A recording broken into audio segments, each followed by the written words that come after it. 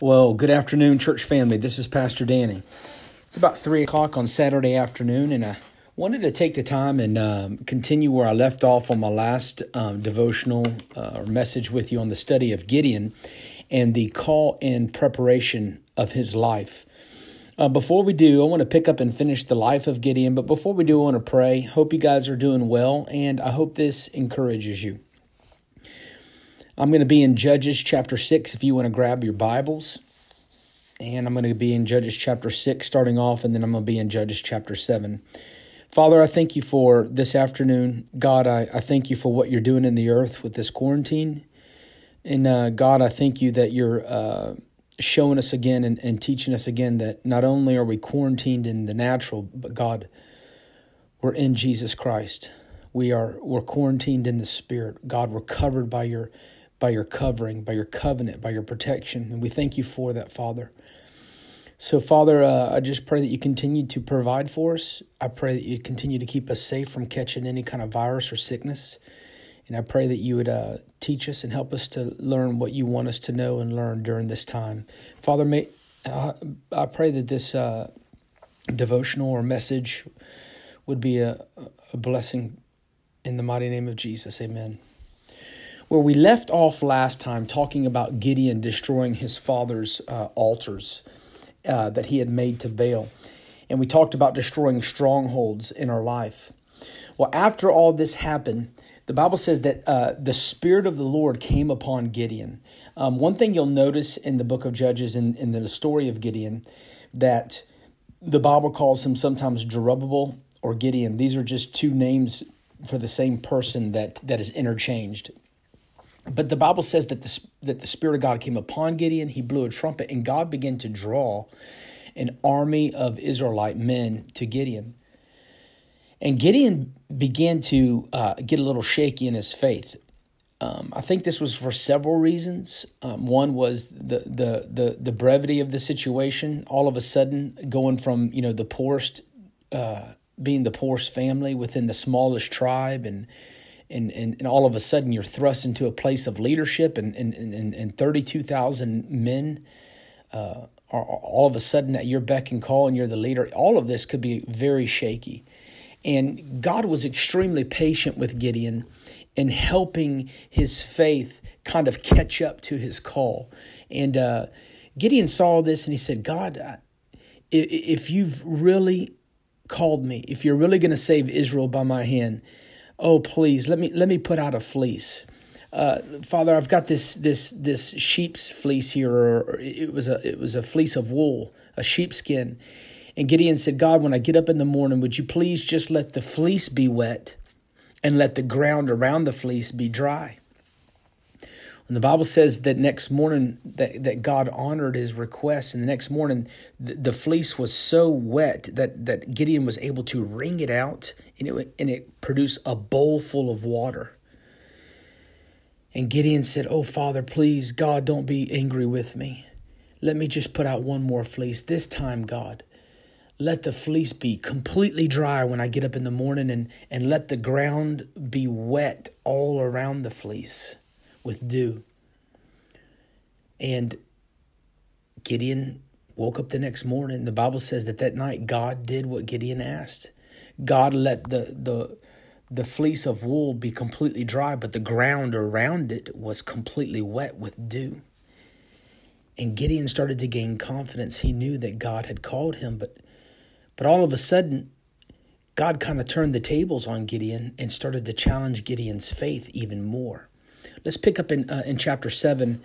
I'm going to start in verse 1. I just want to read verse 1 and point out one thing to you.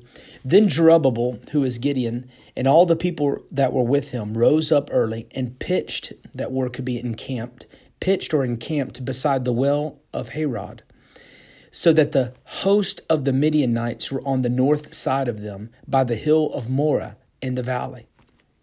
Now listen to that second part of the verse, and I'll show you what's beginning to happen here. So that the host of the Midianites were on the north side of them by the hill of Moreh in the valley. In the valley. Now, this is going to be very strategic for what God is going to, how God is going to deliver the Midianites into Gideon's hand. God had positioned the enemy in the valley.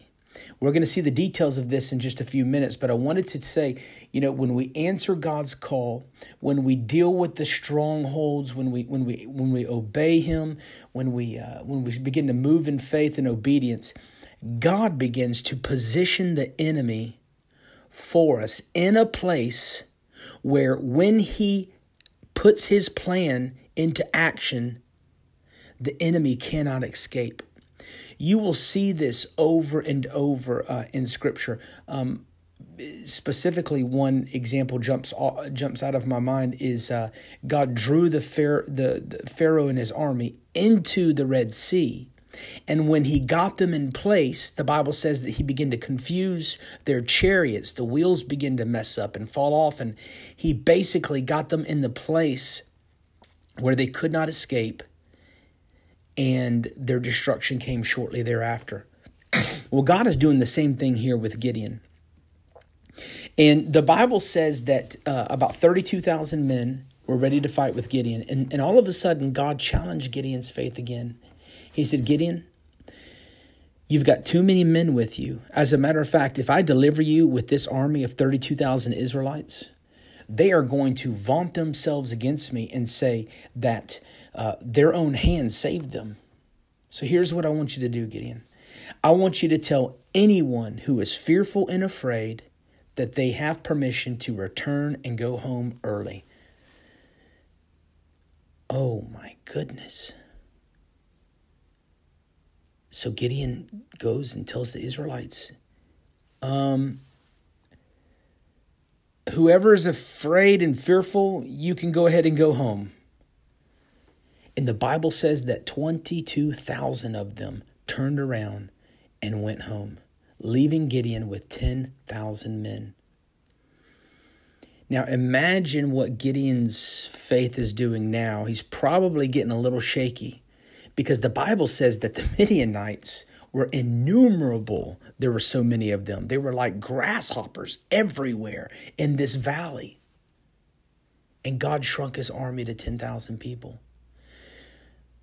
But God wasn't finished yet. Gideon, the Lord came back to Gideon. He said, Gideon, there's still too many men that are with you.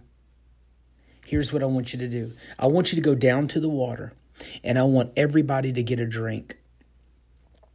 And as they drink out of this supply of water, a river or whatever it was, I want you to go with your men and I want you to look and see. And everybody who gets on all fours and sticks their head to the water and laps it up or drinks it up like a dog would drink out of its water bowl, every single man who does that, I want you to mark them.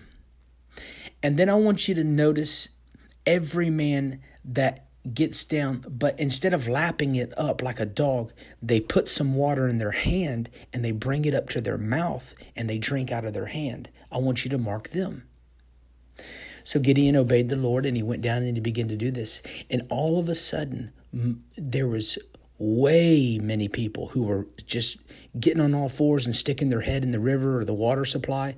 And there were very few who were taking their hand and bringing it up to their mouth. And Gideon marked them all. And by the time it was over, 9,700 of them had stuck their head down and drunk like a dog. They drank like a dog. Lapped the water up with their tongue. Only 300 of them had brought water up to their mouth by their hand. And God said, the 9,700 that you counted, send them home. What? Send them home, Gideon. With the 300 who brought it up to their mouth, I will bring you deliverance. I will defeat the Midianite army with your 300-man army. Oh my goodness. Can you believe Gideon's faith now? Did I get that fleece right, God? Did I really hear you? And let's pick it up in verse 9 in chapter 7. And the Bible says, it came to pass the same night that the Lord said unto him, arise, get thee down unto the host, for I have delivered it into thy hand. But Gideon, if you fear to go down, verse 10, go with Purah, your servant, and go down to the host and hear what they say. And afterwards, you're going to be strengthened. So Gideon took his servant that night and with Purah, and they went down and they kind of crept up toward the Midianite army. And God put them in a place where they could overhear two Amalekites or two Midianites talking with one another. And the Bible says that they lay like grasshoppers for multitude, and they were without number as the sand is by the sea for the multitude. All of these things Gideon was seeing. But all of a sudden he heard two of them talking. And this is what they said. He said, one of them looked at the other and they were talking. He said, man, I tell you what, I dreamed a dream last night. I dreamed a dream and this cake of barley bread in my dream started to tumble in to the host of Midian. And as it came and rolled in or tumbled into our camp, it hit a tent, and it hit it so hard that the tent lay flat and fell, and it was overturned.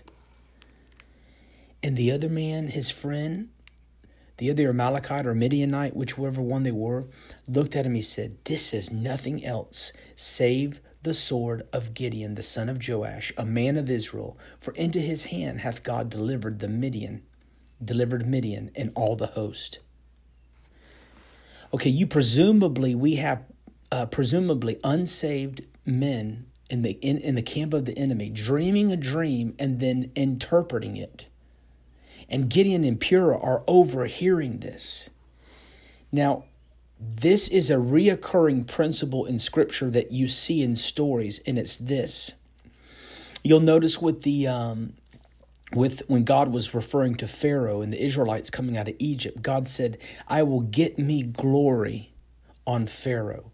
And through the hardening of Pharaoh's heart, by the way, Pharaoh hardened his own heart first, and God made him reharden it. And as God began to get him glory, part of the way God gets glory is this. He makes the enemy prophetically declare the judgment that is coming. I'll give you some examples of this. God makes the enemy prophetically declare the judgment that is coming and acknowledge what God is doing right before the judgment comes. You think of Pharaoh's magicians. After the third plague, they said, Pharaoh, this is the finger of God. Another example would be Pharaoh's soldiers in his chariots when they were in the Red Sea and God began to confuse their chariots. They told Pharaoh, God is fighting for the Israelites. God is fighting for them. Another example is here with Gideon. Here's two men, either Midianites or Amalekites, in the camp, and they are dreaming a dream, prophesying the interpretation of the dream, and telling what God is going to do through Gideon before he did it. One more example would be with Haman in the book of Esther. As Haman came back to his house and told Zeresh, his wife, and their people around them, their wise men, whoever they are, and said what happened, how he had to honor Mordecai. Zeresh and his wise men said, if what you're telling us is the truth, you've begun to fall before them. And they told Haman, you're beginning to fall before Mordecai and before the Jews. And we all know what happened shortly thereafter. After Gideon heard the interpretation of the dream and the interpretation, listen to what happens in 15. You see a faith shift in the heart of Gideon. And it was so when Gideon heard the telling of the dream and the interpretation thereof that he worshipped and returned into the host of Israel and said, Arise, for the Lord hath delivered into your hand the host of Midian. Gideon's faith, his courage, his strength, his resolve, it was all catching up to the Spirit of God upon him. And God was so gracious to Gideon. He was so faithful to Gideon to help him, to allow the protection after he had destroyed his father's altars to Baal. to allow the fleece twice to be answered before him. He allowed Gideon to hear this dream and interpretation, and we serve a patient and merciful God.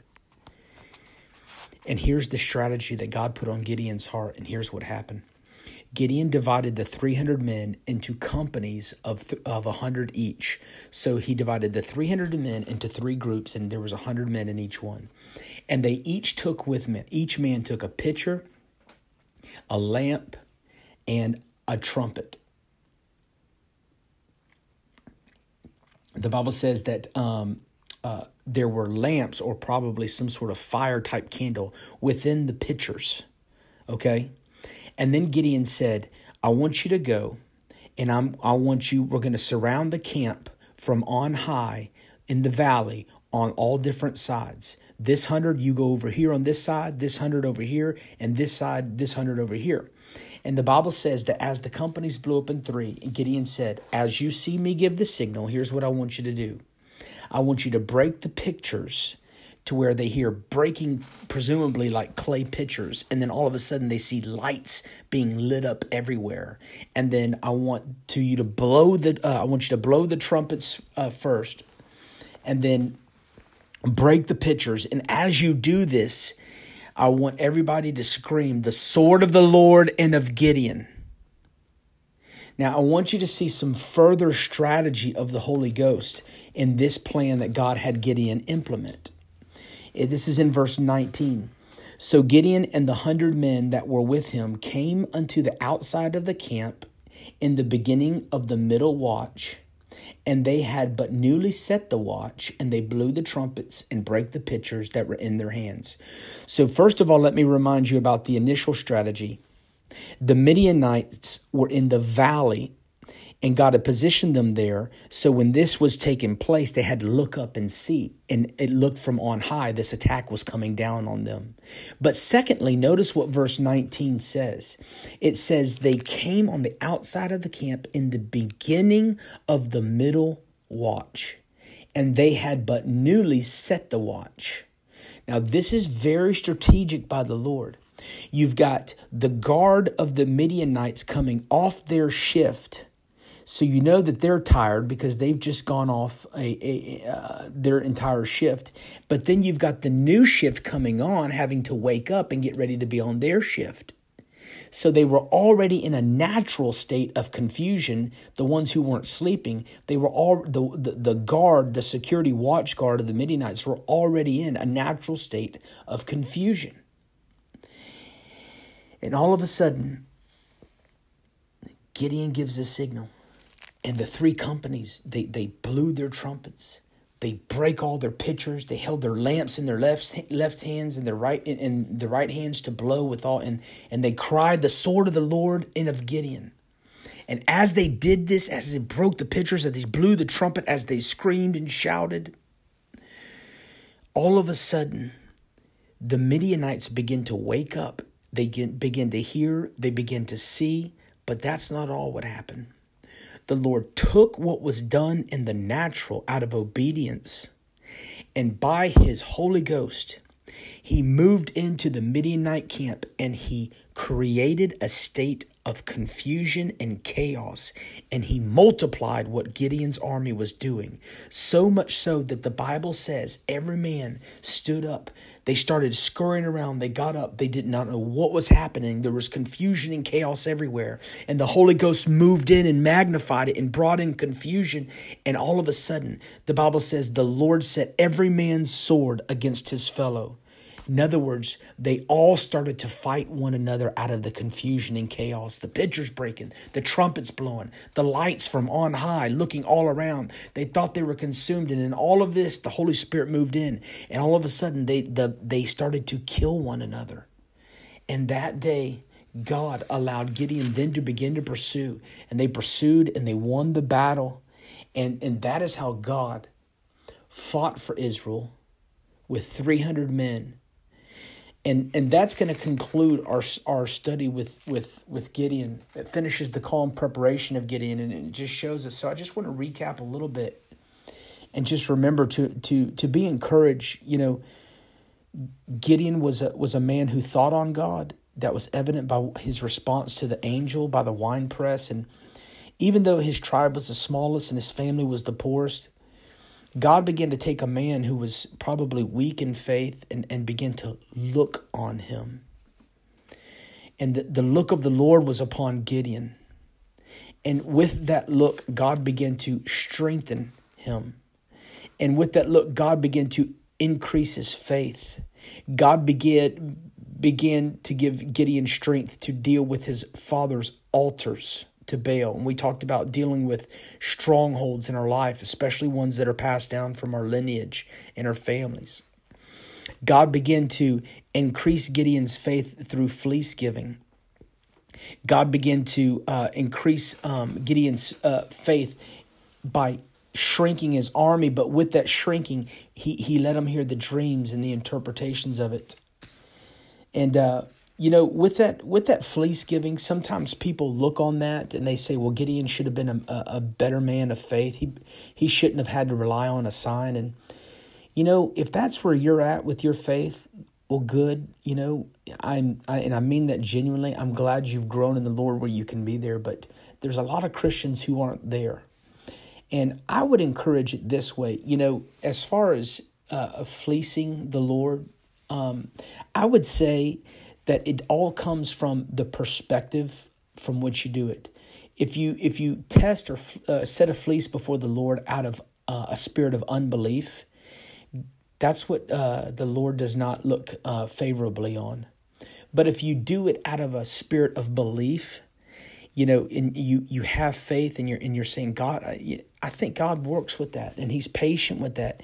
Maybe He does grow us to where we can hear His voice more clearly, and we know we've heard, and we can move in faith without asking for a sign or a fleece. But I think of Zechariah and Mary in the New Testament. This is an example. Zechariah asked, "How can this be?" And God made him go mute. He didn't allow him to talk anymore until his son John the Baptist was born. And when he wrote down and when he scribbled down, his name shall be called John. Well, that was a spirit of belief, but before it was a spirit of unbelief, and he went mute because of it. But you think of Mary, she asked the same question, the mother of Jesus. She said, "How can this be?" Well, obviously, it was out of a spirit of belief. She believed, and it was like, how is it going to happen? And God honored her request and showed her and told her what was going to happen. So just think about that and meditate on that. But bless you guys. Thank you for spending time with me to study and learn about the call and preparation in the life of Gideon, how God brought victory and deliverance through Gideon's hands. Bye-bye.